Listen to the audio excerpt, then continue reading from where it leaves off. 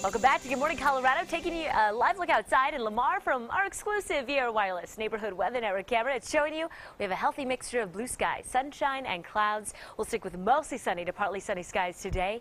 Wind speeds won't be as much of an issue today compared to where they were yesterday, at least for the lower elevations. Even still, they could be breezy. Right now, slightly blustery for Trinidad, La Junta, Burlington, as well as Springfield. We will continue to keep a close eye on it for you. The National Weather Service has issued a high wind warning for everyone highlighted in tan. This includes some of the mountains and foothill locations where some gusts late tonight through tomorrow morning could range up to 90 miles an hour. Yeah, wind will still be annoying today, although across southern Colorado it won't be as strong as what we saw yesterday. Live VHD Doppler radar so far is showing dry conditions for Colorado Springs, Pueblo, Teller, and Fremont counties, but it's off to the northwest foothills where we have seen just a few snowflakes.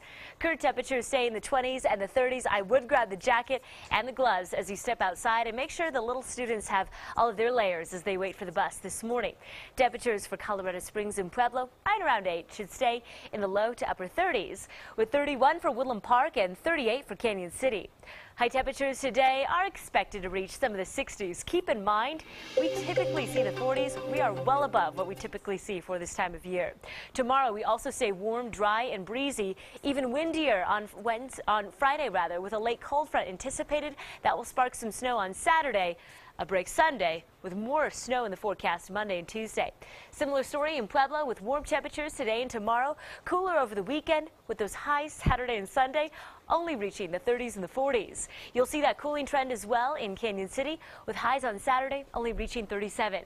I don't expect that snow to really impact commuters on Friday, as that snow will start after the evening commute.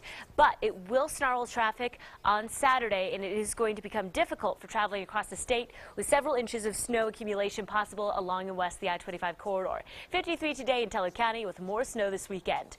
We will have another weather update for you in the next 10 minutes. All right. Thanks, Abby. All right, time now 6:44. Donald Trump's words once again causing